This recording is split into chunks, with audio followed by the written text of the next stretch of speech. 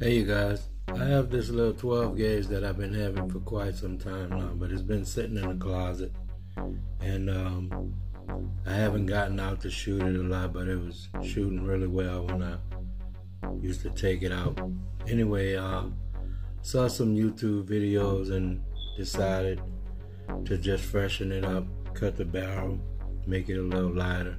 A lot of people cut the stocks probably 2 inches off the stock, but I didn't do that.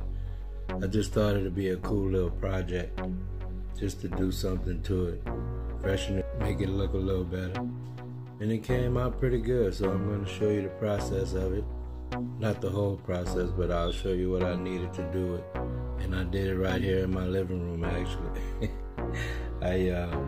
I'll show you the tools that I used and how much it cost. And it actually came out pretty good. It's a nice looking little gun.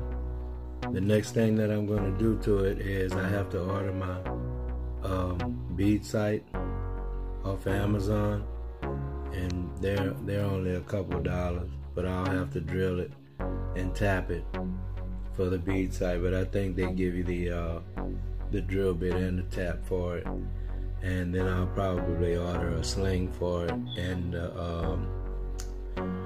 the shell holder that goes on the stock. It's just something to do, make it look a little better aesthetically. And and I cut. I think the legal limit is 18 inches. So a lot of people on YouTube, they do 18 and a quarter or 18 and a half, but I went ahead and just did 19. It's not much of a difference.